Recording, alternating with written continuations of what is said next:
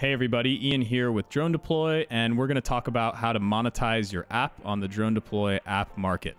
So we offer simple monetization options for the app market, and you can always start your app as a free app and then turn on monetization at any time. So you don't have to have monetization on initially. You can just decide to do so at a later date. So a lot of our apps have taken this route. They've started free and then turned on monetization later.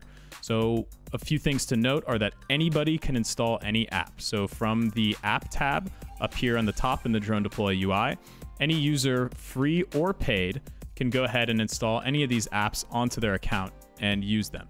So there's also a 70-30 revenue split. So DroneDeploy takes 30% and you, the developer, takes 70% of the total revenue of your app monthly.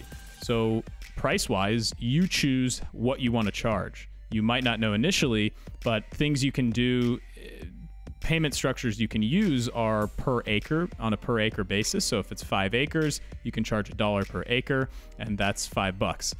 Or a flat fee per app run. So maybe $20 every time someone runs your app, or even a monthly fee. So you as the developer also get paid every month, but you have to hit a $100 payment threshold. So once you hit that, payments are dispersed. And this is available to international and domestic developers alike.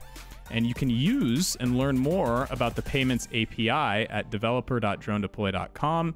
Click on the Build an App button right there, and then you can scroll down on the left-hand side and check out the Payments button under the API section, and you can see all the ways in which you can invoke and use the Payment API.